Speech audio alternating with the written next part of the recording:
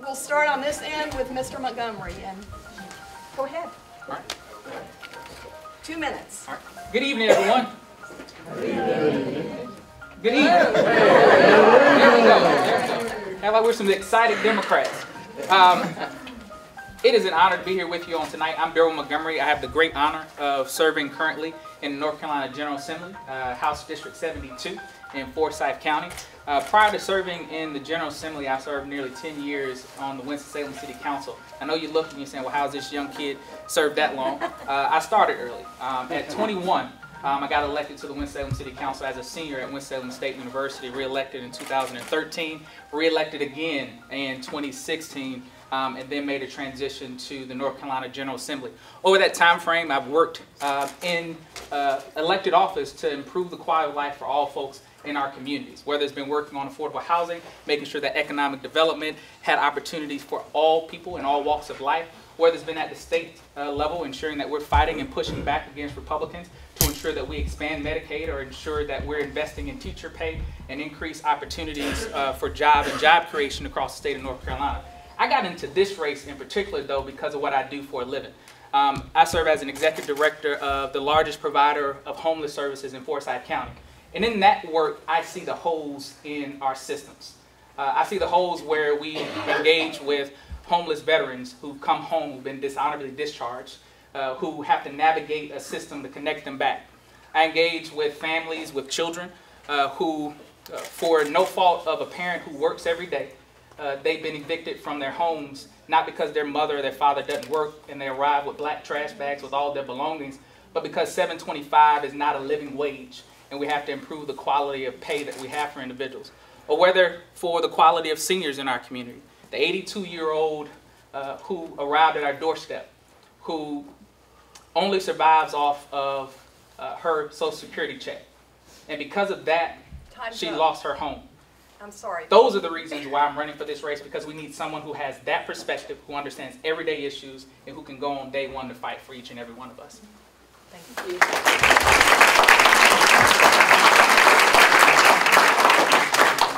Good afternoon. Good afternoon. Give me the same greeting. Good afternoon.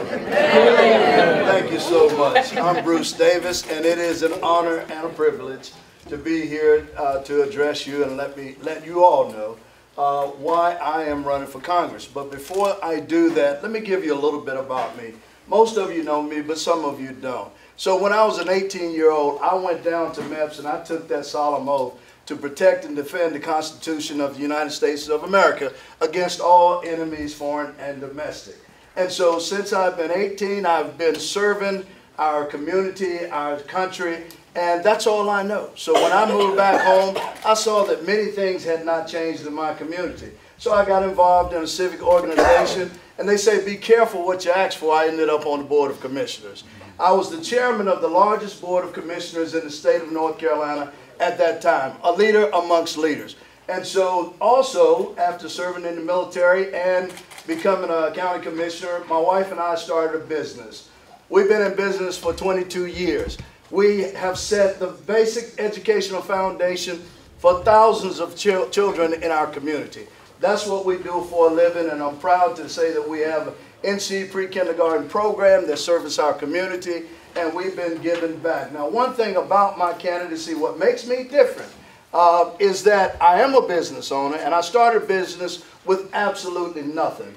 And from absolutely nothing to running a business with a $1.5 million annual operating income. Good, that's the yellow one. And we're pleased to know that we get back to the community. I've been serving, as I said, all of my life. I want to go to Washington and be your voice. When you send me to Washington, then you're going to Washington too. You will have a seat at the table because I will take your ideas to Washington and we will come up with solutions together. Vote Bruce Davis for your next 6th Congressional District Congressman.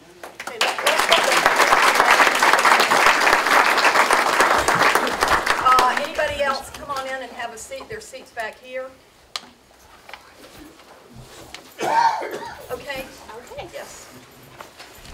Good evening. Good evening. Hello. I am not Kathy and I am not Rhonda Fox. My name is Deidre James, and I'm Kathy Manning's political Political Director. Kathy couldn't be here this evening, so we were told we were going to be given an opportunity to read a written statement on her behalf. So here we go. Dear fellow Democrats, I'm sorry I can't be with you tonight. This town hall overlapped with a commitment I made several months ago. In my absence, I asked Deidre to share the following letter with you. First, thank you for being here tonight and for your commitment to making our district and country better. It's the dedication of people like you that will help us chart a new course for the future of our country.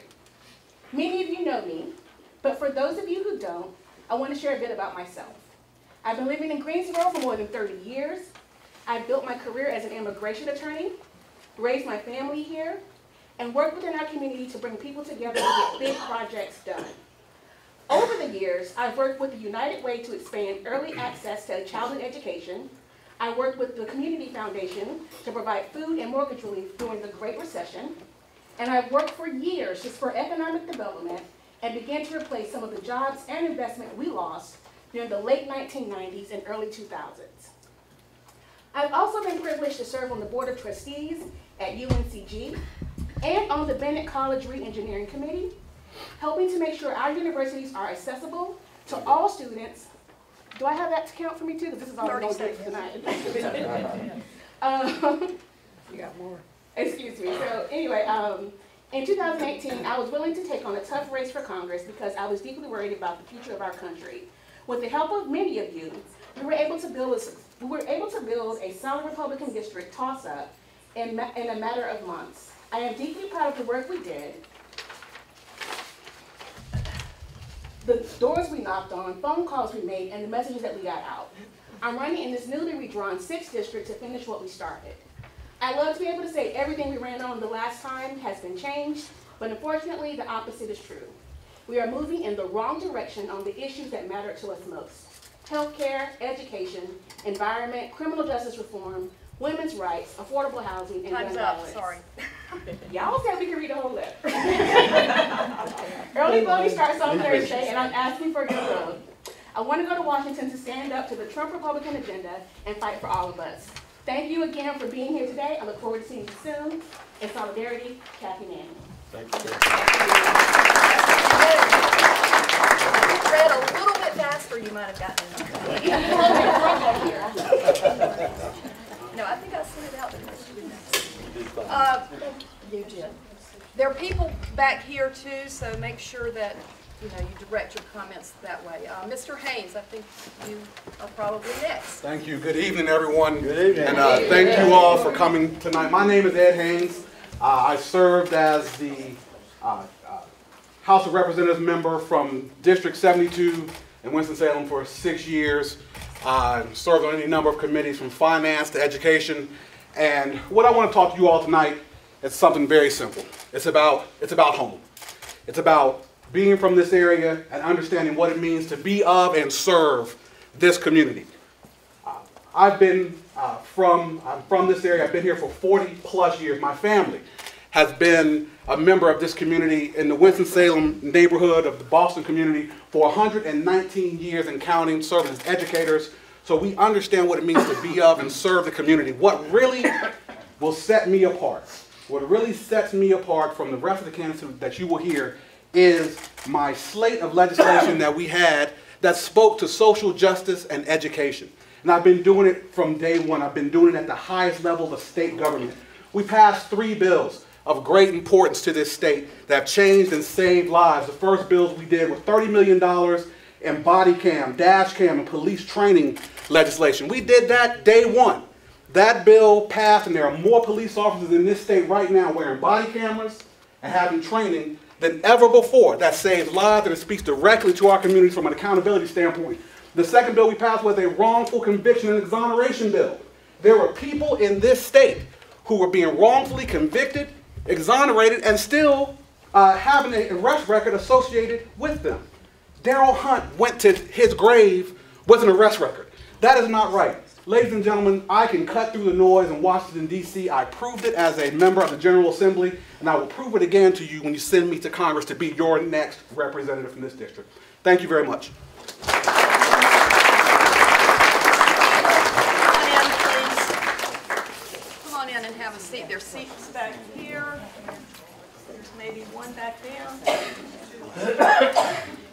Everybody come on in, please.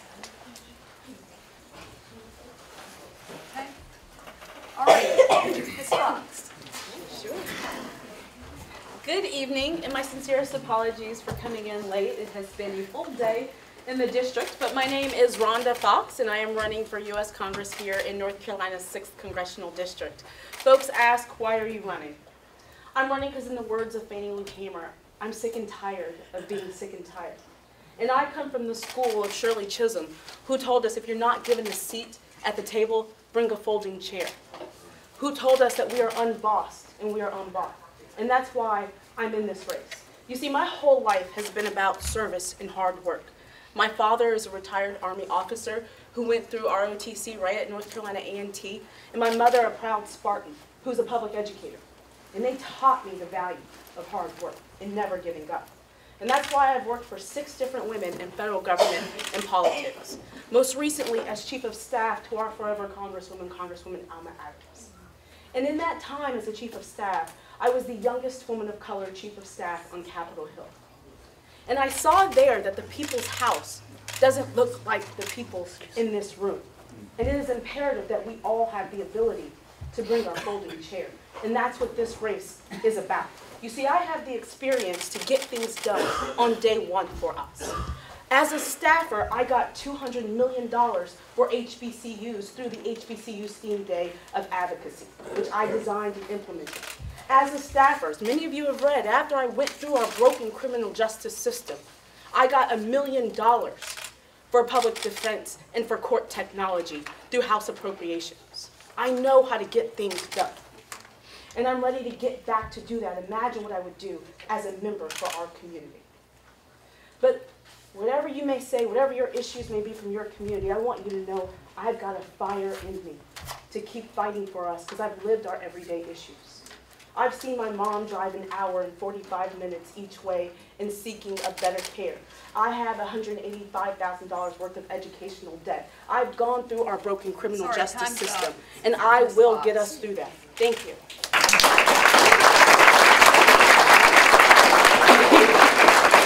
Everybody come on in. It looks like standing room only. That's terrific. If there are seats near you, raise your hands. A few seats back there, a couple of seats over here. Okay. I'm going to draw names out of the basket, and I will call a name, and that person can stand up and ask the question. Linda Moore, you have a question. Hi, I live in the rural parts of District 6. I am a Fen 2 precinct chair. It is more red than blue, but we do have blue. And my question to you is, how will you speak to the rural voters? Do you have a plan for how Trump's trade wars have impacted our farmers? Those are the people that live where I live. Okay. Mr. Haynes, let's just start and come down the road here. Time. You get 2 minutes. Okay. So the first thing that I would, I'm sorry, the first thing that I would do, yes ma'am, the first thing that I would do is speak to those voters from a place that we can all relate, and that is a place of education. And so one of the pieces of legislation that I ran and got passed while I was in the General Assembly during my 3rd session was a piece of legislation that spoke directly to rural folks. It spoke directly to folks who may not be the most affluent in the urban districts that are often just focused here in Greensboro, Winston-Salem. And it was a bill that spoke to the fact that we have a number of students who were free and reduced lunch, low income, kids who were struggling, who were scoring 5s on their end of grade tests, and they were being denied advancement or opportunity to take advanced math. And rich kids largely from urban environments, were being put in those places. And so we can't, first of all, separate our state by rural, urban, although there are those differences, but we have to be able to speak to everybody where we can connect. And that is from an education standpoint, that's from a student standpoint. And so what we did is make sure that that was never going to happen again. That's 8,000 kids will be in advanced math this year, 15,000 next, and 30,000 the next year. from an agricultural standpoint, or you can talk to the rural voters there, people who work in the manufacturing, people working in ag. People want jobs. We can talk about what we did from a job standpoint. I'll talk to them about the fact that I was ranked the number 8 legislator, regardless of party, for job creation by the North Carolina Chamber of Commerce. I've done it. I've been there. I've done it at the highest level. And if you elect me, I can tell you once again, I'll be able to go in, I'll be able to make the relationships. I'll be able to work across the aisle, which is what I did, which is what your folks want to hear. They want to know I'm not going to go there and ignore them. I spent my first 30 days in the North Carolina General Assembly in a Republican supermajority, going to every member's office, sitting down. How are you? My name is Ed Haynes. This is what I'm about. What can we work on together? And because of that, I was able to create those relationships very early. I was able to get bills passed that others could not get passed and would not get passed. Time's up. Thank you. Mr. Montgomery. When we think about our rural voters, the fact of the matter is that many individuals across our state have an understanding that, or a thought process that folks don't care about them in the rural communities. The fact is, I grew up in a rural community. Even when I go and visit my mom and dad now, I know the challenge of them not having broadband access. And so they use a Verizon hotspot that only gets them about 6 gigabytes. And if anyone who uses data, that's not the fact of not having connection to technology in many places simply because infrastructure has not been built out. Part of the problem and the challenges that we have is that we have to engage all of our community. And whether you're in urban areas or you're in rural areas, we have to connect those dots. That's why, as I've been serving in the legislature now, I've supported the expansion of rural broadband across our state so that we can make sure we're connecting individuals. But even more than that, I shared on this past Saturday at another one of our forums that one of the things that we have to do, agriculture is still a big part of the economics in the state of North Carolina. And so if we're going to continue to expand economics, we have to focus on how we equip folks in our rural communities to expand. So I shared one of the proposals that I have at the federal level, and that is what I'm calling the Farming Modernization Act. What that would do, it would essentially set up a fund that would help farmers in our rural communities modernize their farming tactics. Because as we continue to grow, we have to equip folks to be able to expand and to be able to grow different crops, particularly with the tariffs that have impacted many individuals. And what that we will be allowing for them to do in that same bill is to move forward with the legalization of marijuana across the state, particularly focusing on medicinal marijuana first, because we have folks who are struggling right now for medical reasons, who don't have access. And if we in North Carolina and across this country legalize marijuana, North Carolina can be a next exporter for our rural farmers so that they can have a new cash crop, so that they can continue to thrive and to move forward. I think we have to look at those type of policies that equip folks in rural communities to let them know that we care about them and we're thinking about processes that can move them forward. Okay, Mr. Davis. But the truth to the matter is Trump's policies have crippled American farmers. It has really hurt our American farmers. And especially here in Guilford County, the trade policies that he put in place tend to really hurt us. And we have to talk about not only that, but environmental issues, which directly impacts the farming community. And so we've got to talk about climate change. So many of Republicans do not believe that there's such a thing as climate change, but it really affects the farmers. Ask any farmer, they'll tell you how it really, climate change is hurting. And we need to address those policies. We need to be a part of those climate, different policies that helps farmers to advance their products. And so there are so many ways, but the biggest thing is sitting down and talking to farmers in our community and making sure that we understand the issue, because every community is not the same. And we do need to have a message that speaks exactly to our farmers. And that comes from sitting down at the table. As I said before, when I go to Washington, I bring your voice, I bring your issues to the table, and that's so important. No person will know or have the answer to everything, but you've got to be willing to sit down and listen, study those issues, put together a good team who can address those issues, and come up with good policy that fits this area. So unfortunately, there's two messages to the urban voter and to the farming community. But that's the way it is, and we'll work through that issue as we work through other issues in the urban community as well. Thank you.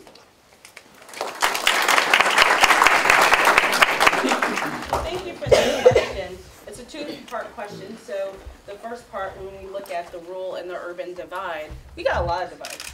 We got divides between black folks, white folks, brown folks. We've got divides between rich folks, folks who are in underserved communities. Here's the issue. It doesn't matter what you look like or where you're from, urban or rural. You want to have a belief in the American dream. You want someone to fight for your right to make a living wage, to put a roof over your head and food on your table. And that's what we have to do, elect people with those priorities. And that's the message for all rural areas. No student in the inner cities or in the inner urban part of Greensboro should have a better opportunity than a child in Warnersville, Kernersville, or any other community, Sedalia. And so we have to fight for that, believe it or not. When it comes to trade, we are still ravished from NAFTA. NAFTA took our jobs, it ruined our manufacturing infrastructure that we have. To have a president that politicizes trade the way that Donald Trump has done should offend every North Carolinian. You cannot politicize a trade war like he did. That disrupts our markets and it disrupts our people and our economy. And so it's on us as Democrats to stand united in this moment and to stand up and to say, you can't politicize our economy, you cannot politicize trade, and come heck and high water on November, we will be unified as a party to elect someone that will stop Donald Trump. And I think when we speak to our folks in rural areas and we speak to our folks in the middle or to Republicans, this is dollars and cents. When you mess with trade, you mess with our pocketbooks. When you mess with our pocketbooks, you mess with our economy. And that's something none of us, regardless of party affiliation, should tolerate.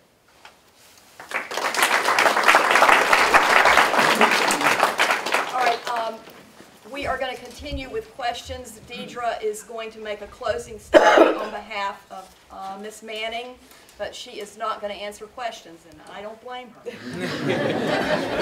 And just let me state, because we didn't get to finish the entire letter, we will be taking all of these questions back and replying to them, posting them on our website, and emailing them to anyone who has put their information down. So, thank you.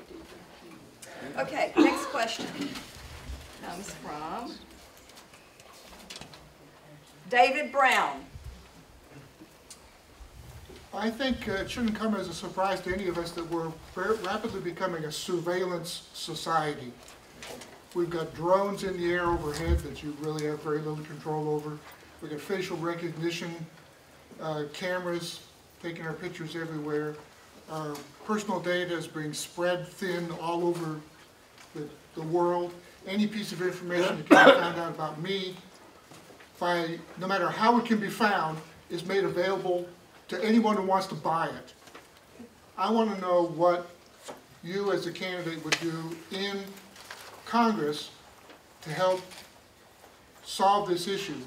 And I'd like to see a Personal Data Privacy Act that would allow me as an individual to control who gets to see my information, under what conditions, and lets me lock down that information. And if I can't lock it down, then it has to be encrypted on whatever storage device it's on, no matter where it is in the country. We'll start with Mr. Montgomery and work this way and then go back to Mr. Hayes. How many of you have one of these in the room? Have one? You are being tracked right now. Your position, where you go today, right now, when you get home, if you have an iPhone, you can open up your iPhone, and it can, if you go on your general settings, it will tell you all of the frequently visited places. So if you go places you don't want folks to know about, you better change your settings. But part of the challenge is exactly what you stated, the fact of who gets access to the data that's there. There have been several security measure bills that have come forward and that have been sponsored in Washington, D.C., but part of the challenge is that we have not had the courage to move forward any of those proposals that have come forward. Particularly one of the things that we have to really take advantage of is new technologies that come forward, such as blockchain technology, that has the ability to securely store the type of data that you're talking about. But it means that we have to remove the commercialization of our data. The fact of the matter is the reason that we have not had policy that's come forward that's really put the data back in our pockets and back in our control is because it is a money maker for folks out there that sell the data to another group of individuals. So until we elect individuals who have the courage to say that we're not going to commercialize individual personal data, we're not going to have that type of policy to move forward. And so I think we have to have that as a part of our advocacy, a part of our fight, and to hold elected officials accountable to the type of companies who are donating and supporting individuals who currently serve in Washington, D.C., and that we push the technology that has the ability to make sure that we get that back in our hands. We've seen that even with the issues at Facebook and with the selling of data. And we see that the response from that has pushed the corporation like Facebook to even begin to look at more options on how we can have more control over the data that's there. They're going to be moving forward with a few additional components that will, again, allow individuals to have individual access to what's released and what's not. But that only happened after folks found out what was being done and how it was being sold. So there's two pieces to it. One, we have to hold our elected officials accountable, push forward new technology, and thirdly, ensure that the individuals whom we elect have the courage to do it. Yes, thank you. And I don't know that I can explain any better than what was just explained. We do need personal data privacy acts that will make sure that your data is safe and it's not being sold. The biggest problem is lobbyists on Capitol Hill. They make lots of money to push legislation that favors them so that they can sell your data. How many times you've been talking to someone and your phone say, could you repeat that, please? I know I've had it. Maybe yours haven't. Maybe you're smarter than me and you've turned off the locator on your phone and all this good stuff. But somebody's telling me to stand out here. I'm trying to get a good view here of everybody. But anyway, I think that we have to be bold enough to make sure that we bring this issue to the table and that we write legislation, that we sit down and really study the issue and not just throw a solution at it, but we study it and we make sure that it is your personal data that is protected under Protection Act. So that's, I don't know if we can get any better than that. Thank you. Thank you for that question. I think it's one of the biggest issues that we face in this moment. When I go back to why am I running, these are the everyday issues that we're just not moving on in Washington because we're caught behind a veil of theatrics and ugly politics. And there's no reason in the world that we have not passed comprehensive data collection and data privacy legislation. The next war that we fight as a nation won't be done on the battlefield. It will be done cyber. And we haven't invested in our infrastructure to enhance our cybersecurity as a nation. And I'll tell you, the biggest threat to it is what will happen to our economy. Because every time we have a cyber breach, that's billions of dollars that we're losing. And Congress isn't going to talk about this right now because it's not theatrical. Pardon my language, but it's not the sexiest topic. But yet, it's the most gray. And that's why we need folks that understand what it is when your data is breached by Target, what it is when your data is breached by Experian. As a chief of staff, when this happened, we had the big data breach with Experian. We did a letter. We did the coalition building amongst Democratic members who were ranking members, meaning they were the second highest powerful Democrat on their various committees, to step up on behalf of all of their constituents and ask their colleagues in Congress to actually move meaningful data security. We heard that as staffers. We understand that that's important. And so I think if we are able as a people to say, leave those theatrics behind, and let's return to these everyday issues, then we can pass comprehensive data collection just like the EU did. Europe did it. Why can't we? Thank you. Yes, so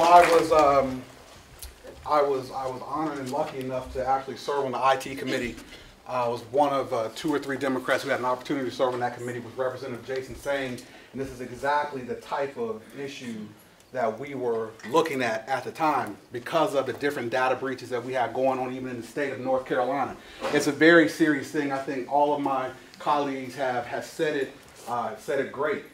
We have to look at it. We have to be we have to be brave. We have to be courageous. We have to be willing to step up and step out against the Facebooks, the Googles, the Microsofts, the Apples, and anyone and everyone else. But we also have to do it in a way where we recognize that we are in a different place, in this country. Business, with regard to data security and how they're dealing with your data, it's there. They're never going back. And so we have to be in a place where we can develop trust with these leaders, bring them into the room, get them to the table, and have them understand that we as Americans understand where business is going, we understand where the future is going, but we're not going to be taken advantage of with regard to them making money off of our backs, so to speak. I would also say that one of the things we really need to be careful about and really need to look at and understand where data is going is in the area of what's going to happen when artificial intelligence really comes to the forefront and really starts digging in on what we're doing. If you think the Republican Party had a field day with the data they were able to get and manipulate through different computer programs this time in terms of how they drew the districts, the first way you prevent that is not to elect Republicans. The second way you prevent it is to get people involved on the ground in artificial intelligence and coding and understand, ladies and gentlemen, there are machines now. There's artificial intelligence now that can take 1 million different scenarios, figure it out in a matter of nanoseconds. If you think they can carve districts now, you wait until artificial intelligence gets involved with it and they can do it in nanoseconds. Time.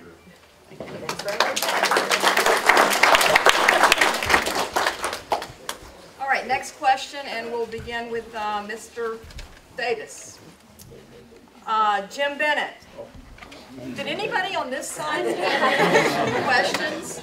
Well, I'm a senior, and I would like to know how you address the problems of those of us who are seniors. I'm particularly interested in what your views are on Social Security and health care for us. Okay. So, health care and Social Security. We all know that Social Security is kind of in trouble, but it is the best thing that we have right now to make sure that you have some type of pension when you retire. We have questions about it in the future, but right now it is still something that works for all of us. The Affordable Care Act is I think you asked about health. I did. Health care. I think the Affordable Health Care, or the ACA, is the best thing that we have right now. It kind of started off just like Social Security, where people thought it was a socialist program, but it wasn't, and it proved to be a good program, one of the programs that you can count on as a senior to draw something from it. Affordable Care Act allows you to have some insurance, and that, I mean, you know, I have employees, 25 employees, that did not have insurance before the Affordable Care Act came along. Of course, they're not seniors, but I'm very interested in making sure that our seniors have prescription drugs, that they are taken care of when they have pre-existing conditions.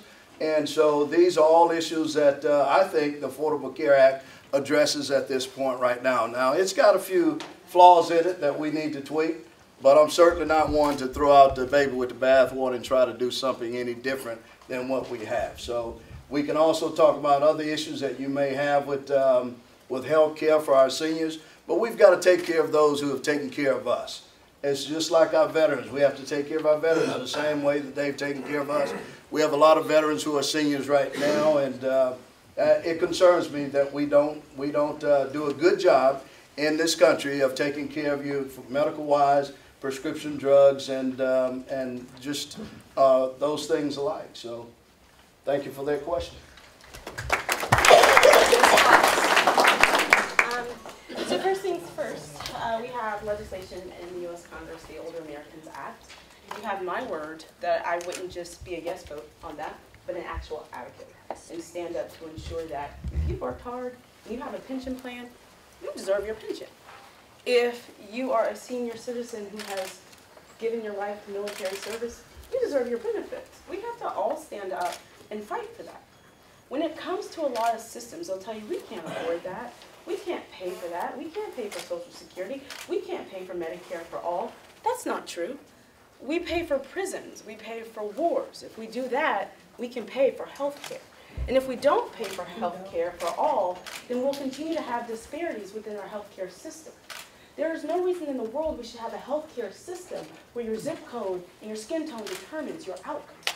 And so that just requires having people with the courage to stand up and say, we don't have to fund that war over there. And I'm a military dog. We can fund health care. And so I'm willing to champion that. And not just with yes votes or statements, but actually in our community fighting for it. Because I believe in that. And so I think we can all move forward towards these common goals if we elect folks where we ask, what are your priorities? Where are you going to go into that appropriations room and go in front of Nita Lowy as well as her staffer, Shalonda Young, and say, I need this passed. I need this money for this because it is a priority of the 6th Congressional District. And so if our priorities are lockstep with our needs, then we will get things done like universal health care.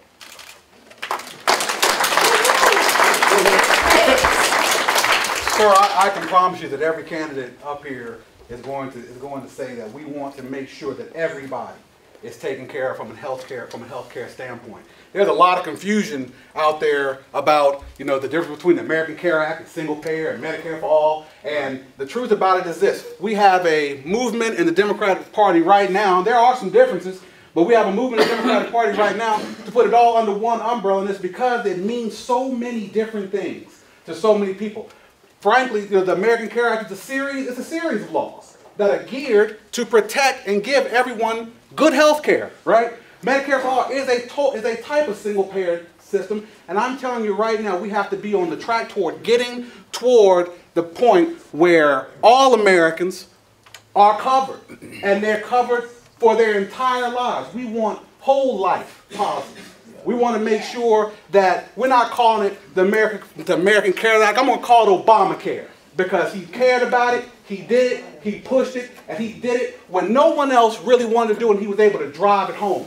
And so we're going to do those type of things. We want to concentrate on those type of things. You have to elect people who are going to support it. You have to elect people who are going to support the leadership that would push those types of concepts forward. We had a candidate in this race who spent a whole year when she was running against Ted Budd saying that she would not vote for Nancy Pelosi. She spent a whole year doing it. And when I'm telling you right now that when I go to Washington, D.C., I'm going to vote for Nancy Pelosi. I'm going to vote for the leadership that just impeached Donald Trump. We're going to do it over and over again until we get the kind of health care in this country that we need, and until we put people on the spot as politicians who we will not elect when they spend a year saying they will not support a leader who's done everything she can to move this country forward. Thank you.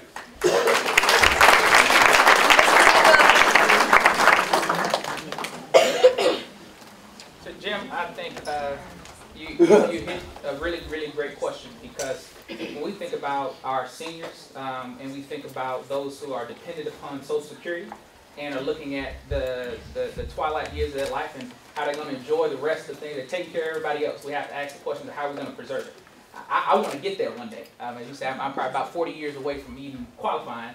But the fact is this: when we think about Social Security and preserving Social Security, we got to understand policy. And the fact is right now, for individuals who make, I think the cap is about $115,000, we stopped taxing for Social Security. Right. For those individuals who are making $1 million, $600,000, $1 billion, anything above that $115,000 is no longer taxed for Social Security. So we're saying that you don't need to pay any more. And the fact is that that's just not fair to the system overall if we're going to continue to push forward. So that's one of the policy things that we have to do to change. When it comes to universal health care access, I've been a very, very clear advocate from the very beginning of this race and consistently that the fact is that we can't settle as Democrats of not moving forward on universal care. The fact is when we passed the ACA, it was Democrats in control of the House and the Senate. And we were talking about universal health care, but Democrats couldn't come together to push forward universal health care. We got to have advocates in the room who will stand up to our fellow Democrats to say that if and when we take back control of the Senate, we cannot fail the American people again by not having the courage to move forward a policy that's going to be transformative for people across this country.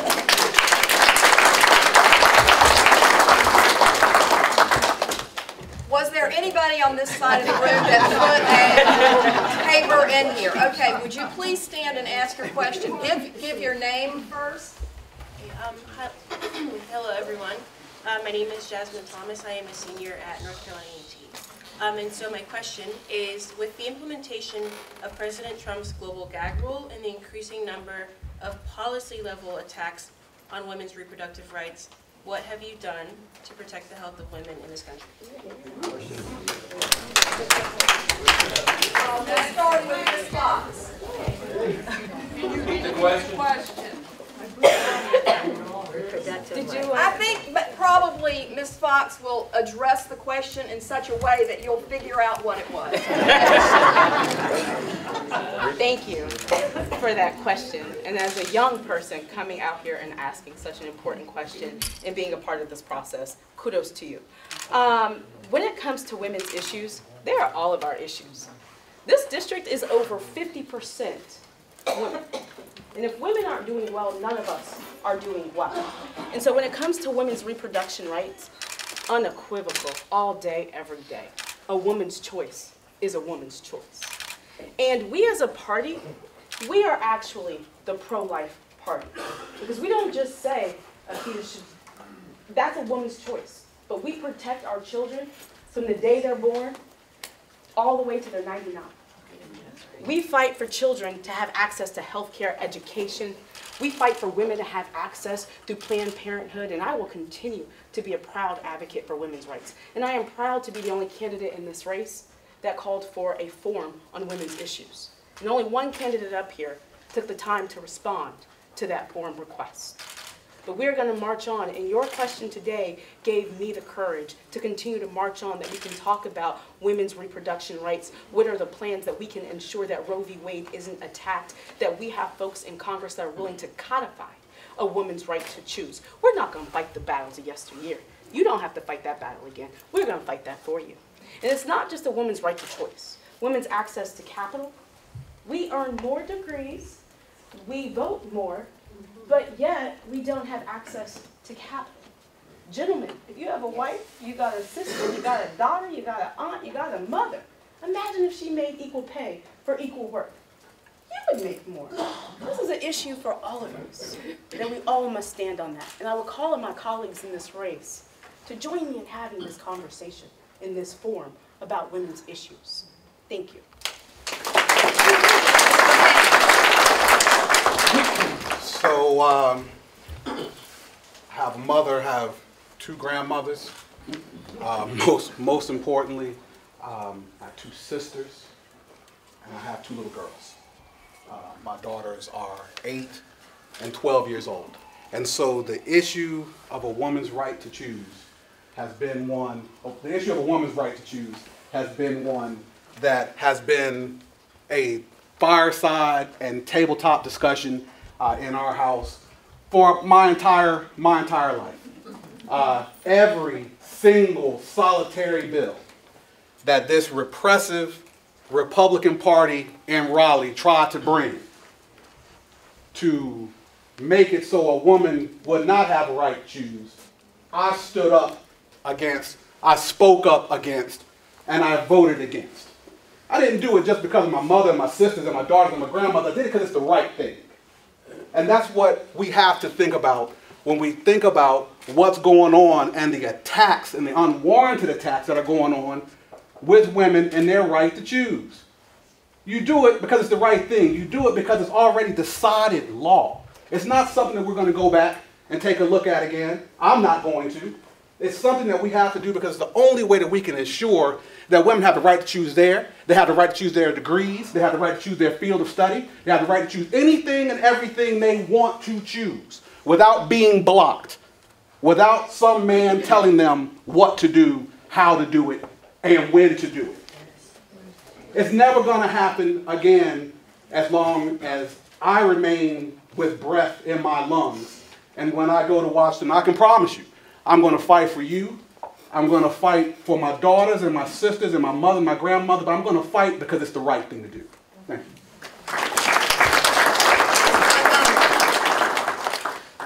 you. Oftentimes in these races, you have candidates and we tell you what we're going to do and we ask you to trust that when we get to elected office that we're going to do what it is that we say that we're going to do. And I'm one of the candidates in this race who are not just asking you to trust what I'm going to do, but to check my record on what I've already done. As an elected official and sitting in the chamber, when Republicans brought forward their abortion bill, I voted against it when it passed out of the House and passed out of the Senate, And when they came to try to override Governor Roy Cooper's veto, I stood with Planned Parenthood and Roy Cooper to not vote against the override of his veto, to make sure that we stood with women across the state of North Carolina. And not only that, but if you go and check record, that I am one of the co-sponsors for ratification of the ERA in the state of North Carolina to move forward with insurance. That we preserve and increase opportunity for women across not only this state, but I think at the national level we have to move forward. Supreme Court Justice Ruth Bader Ginsburg, I think, was quoted today on the fact of what we need to do in reference to the ERA. And I too believe that as a part of our conversation in this race, we have to continue to talk about women's rights and understand where candidates are, what they have done, and what they plan to continue to do. And so I am that candidate that joined in instead that I would join Ms. Fox in having a conversation about women's rights, because I believe it's important. I have two little nieces, and one plays basketball, and the other who is 3. I think about what a world looks like that embraces them. What a world looks like for them 20 years from now, and whether or not they have to ask the questions that we're asking in this room today. And the fact is that I will have failed as their uncle if I didn't do everything that I could in this moment to make sure that they don't have to ask those questions 20 years from now. That's my commitment. That's who I've been. That's why I want to continue to be as your next congressperson for the 6th District. First, let me set the record straight. Let's be clear. My campaign was the campaign that responded to the request to sit and talk about, have that conversation about women. As you can see, yes, my entire staff, except for one, we're talking about are women. I have 25 women I employ. My best friend is a woman, my wife right there.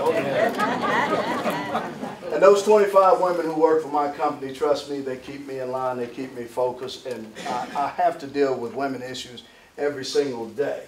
And so it's a natural thing. So imagine a world where everybody who made policies were women.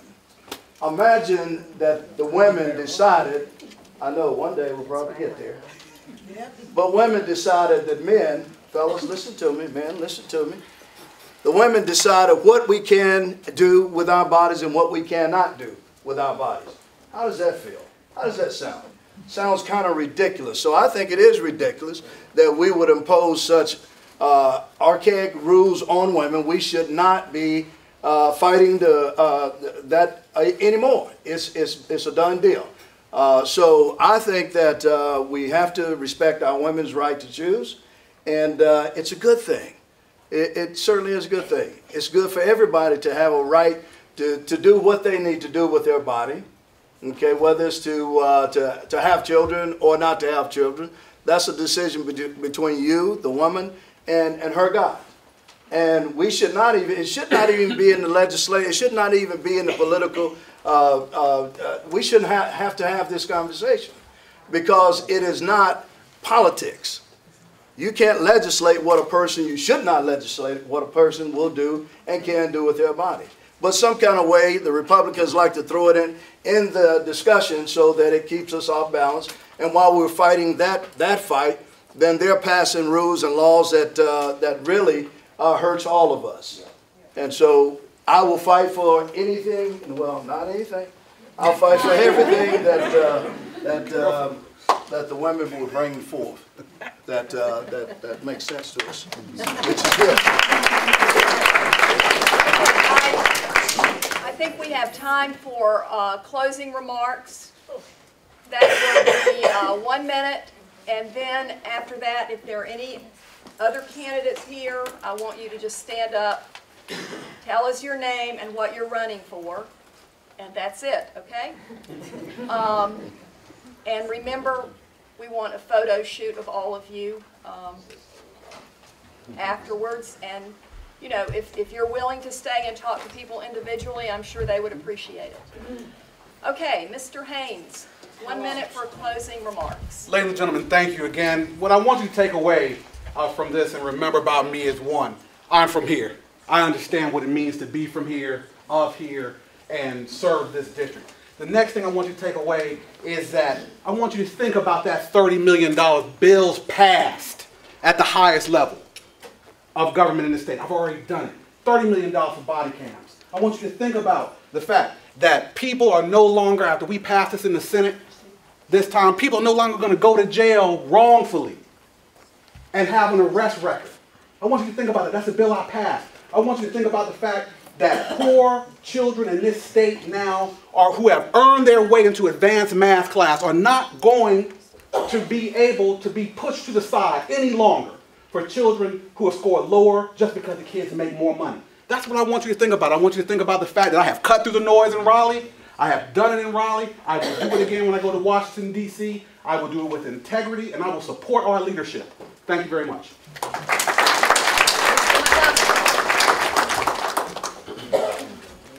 When we think about where we are in this country, we got to have individuals who understand everyday people issues that are going to Washington, D.C.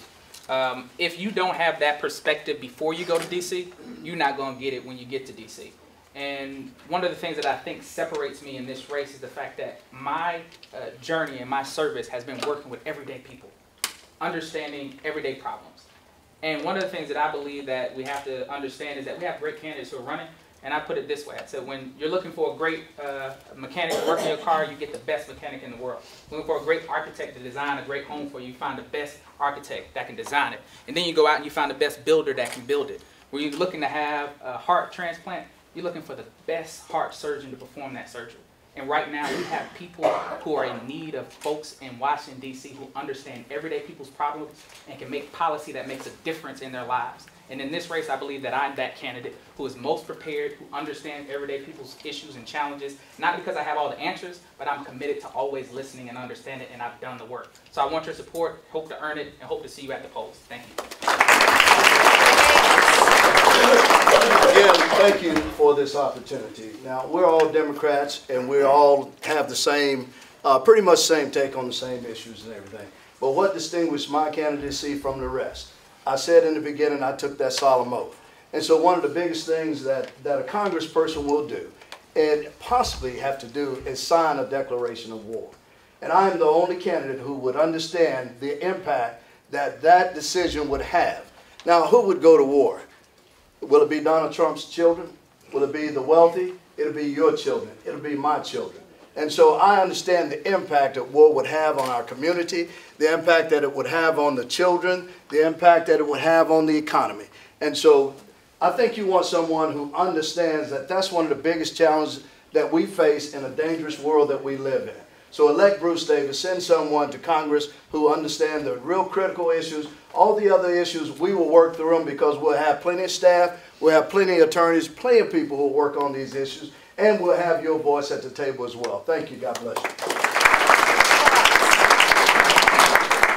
Well, thank you so much for coming out tonight and for allowing me to share some of my visions and goals with you. But what I will say is these are precarious times for our district. Our district is split in half between two conservative seats to dilute our Democratic voting strength and to dilute our voice. We've got this district as it stands for 2 years, 24 months. We don't have time for someone to learn how to get to the appropriations room or to the committee rooms. We need someone that can hit the ground running on day one, fighting for our issues and driving resources home. As much as I want to tell you that the most important race is this race, that you got to get to the polls today and check that box for Rhonda Fox. The realities are we've got a General Assembly that we must take back. We have a Senator, Tom Tillis, that we must defeat. And we have a governor, one of the only Southern Democratic governors that we must re-elect. Yes. And by all means, we must stop Donald Trump. So we need someone that has the fire and the tenacity to get it done. And I am that person. Thank you.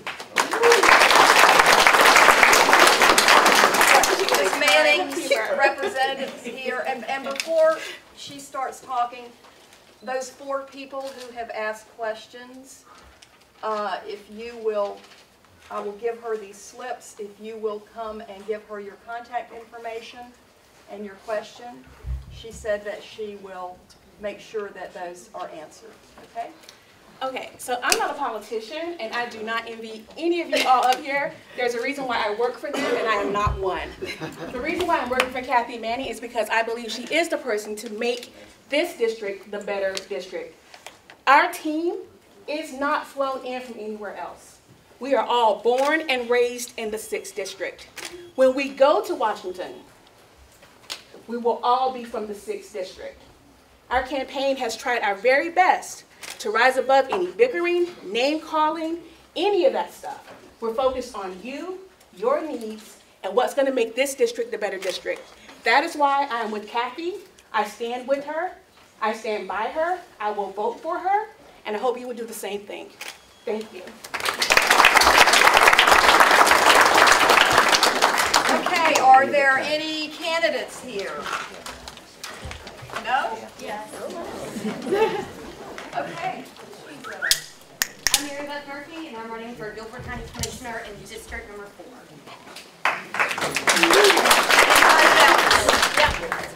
Same, right here. I'm Carly Cook. I'm running for County Commissioner in District 5, and I do have a primary opponent, so I will be on the ballot on March 3rd at the very bottom. I did bring a petition to Debbie afterwards. Okay, all right. Any other candidates? Are there any elected officials here? I understand that our DA is here. Avery Crump, I'm your elected district attorney. I'm not a candidate because I'm not up until 2022, but I thought this was very important for me to come out and support. So that's why I'm here. Thank you. Okay, I would like to make an announcement on behalf of an unaffiliated candidate. Deborah Napper is running for County Commissioner, School Board, sorry. District 5. District 5. There is only a Republican running in that district.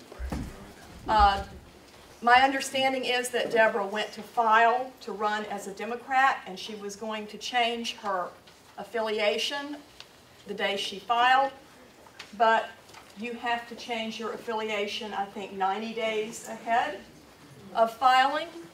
So she is in the process of getting enough signatures from her district.